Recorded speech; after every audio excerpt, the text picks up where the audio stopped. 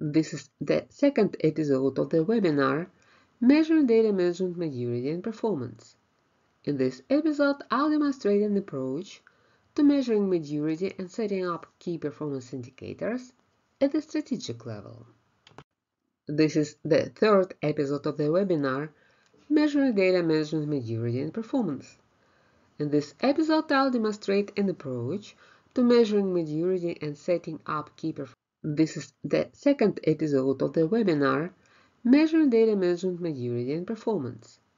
In this episode, I'll demonstrate an approach to measuring maturity and setting up key performance indicators at the strategic level. We will start with the strategic level. Let me briefly introduce the model of data management. I will present the Orange data management model I use in my practice. Data management is a company's ability to safeguard data assets and get business value from them. Data management does it by designing, implementing, and operating data chains. Data management is a multidisciplinary capability. It can be broken down into a set of sub-capabilities. These capabilities play different roles in delivering business value. The first type is core capability. These capabilities ensure value delivery to business stakeholder. In the case of data management, the core capability is data lifecycle management. This capability transforms raw data into meaningful information and by that delivers value to data management stakeholder. Then we need to have a set of capabilities that define a direction and create a framework in which data management operates. These capabilities belong to the strategic level. These two capabilities are business architecture and data governance. You can also add some other capabilities to this layer. The third type of capability is supporting. They enable core capabilities. We discovered multiple capabilities that enable data management by designing and delivering. This relates to data modeling and different types of enterprise architecture, data application and technology, security, data quality, and so on. So furthermore, you need a set of policies, processes, roles, IT tools to enable capabilities themselves. So let's discuss how you can measure data management maturity at the strategic level. You define that you need to develop a data management strategy within a 3-year perspective. You define several maturity levels. The Orange model explores 5 different levels, doesn't exist in formal and design, in implementation and operational. You can see them on below the slide.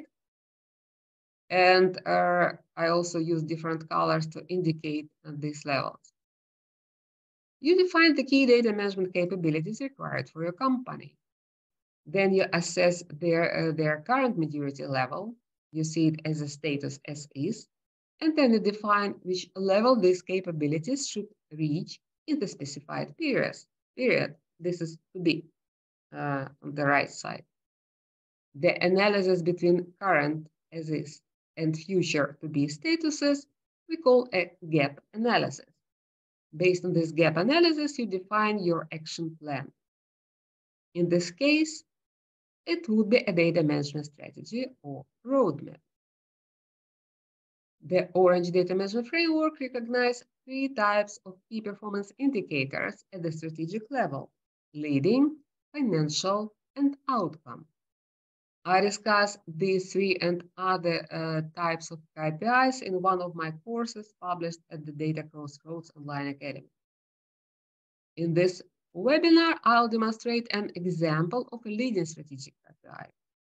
A leading KPI is a measure that identifies long-term trends and predicts successful future outcomes of a data management initiative. If a company has decided to set up a formal data management function, it can define the following KPI. Data management becomes an integral part of business operation within 2 years. The function should become a part of organizational structure and include data governance, data quality, data modeling, and enterprise architecture.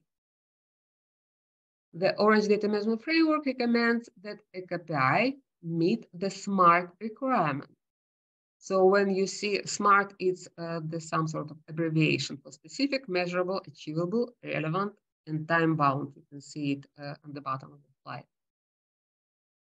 So when you set up your KPI, you must check it before approving. Let me demonstrate how to do it, taking into consideration this example. This KPI is specific as it outlines the scope of the data management function by listing the lower-level functions and capabilities. It is measurable.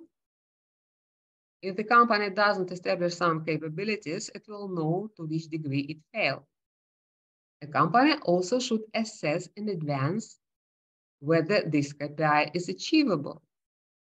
Realizing this goal requires financial resources, and the company should estimate its ability to finance this initiative.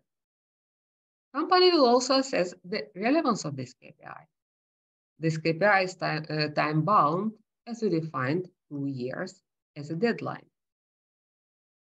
If you want to benchmark your results with companies worldwide, you can download the recently published Data Management Maturity Assessment Review. Data Crossroads uses a review of data management maturity assessment yearly since 2019. This review is based on the results of a data management maturity scan that was performed anonymously. This yearly review has the following goals: to demonstrate the current status of data management among companies worldwide, to assist companies in comparing their performance with the peers in the industry, and provide a comparison between data management maturity levels starting from 2019. Sorry, it was this slide. And you can measure the maturity level using this free scan. As I mentioned, the scan is anonymous and includes 20 questions and requires 10 minutes. So if you're interested, you can perform it after this webinar. Let me show some results that describe trends in data management maturity in 2022. There are a few general conclusions made within the study. 100% of respondents have some form of data management in place. The analysis had the following distribution of participants by maturity level. You can see here on the left side. 14% reached level 2, 55% reached level 3, level 4 has been achieved by 25% of participants, and level 5, the highest level, is only achieved by 7% of participants. The most developed data management capabilities is the data management framework, while the least developed capability is data quality. Based on the comparison results, you can see that their audience of 2022 seems less mature compared to the previous year. More companies have maturity level 3, but the number of respondents with maturity level 4 and 5 has decreased. The review also demonstrates results for 5 common data management capabilities. These are data chain management, data management framework, data governance, data modeling, information systems architecture, and data quality. The maturity levels of each sub-capability mentioned above have worsened slightly compared to 2021. In many cases, the number of participants at the 3 lowest level has increased, and the number of participants in the capable and effective levels has decreased. Data Crossroads has opened an online academy. It offers multiple free webinars. You can watch the recording of this webinar on the site using the provided link. You can also find paid courses for data management and non-professionals. So if you want to know about measuring data management maturity and performance, please visit this site. If you are not yet connected on LinkedIn, let's do it.